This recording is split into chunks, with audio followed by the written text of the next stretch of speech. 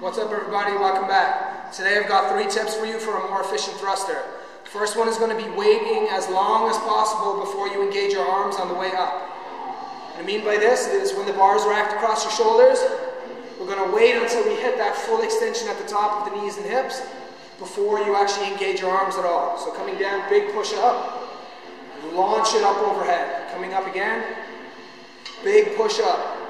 If you hold the bar out here from your chest, it's going to, or engage your arms too early, it's going to burn out your forearms, put a lot of pressure on your wrists, and it's not going to be a good time. So that's number 1. Number 2 is on the way down.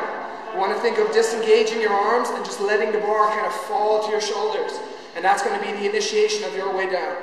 So at the top, disengage the arms, and then use the momentum of that to transition into the next rep. So you're locked out overhead, disengage, let it almost fall to your shoulders, and let that push you down, rebound you back up. So number 3 is thinking about the overhead position as your resting point.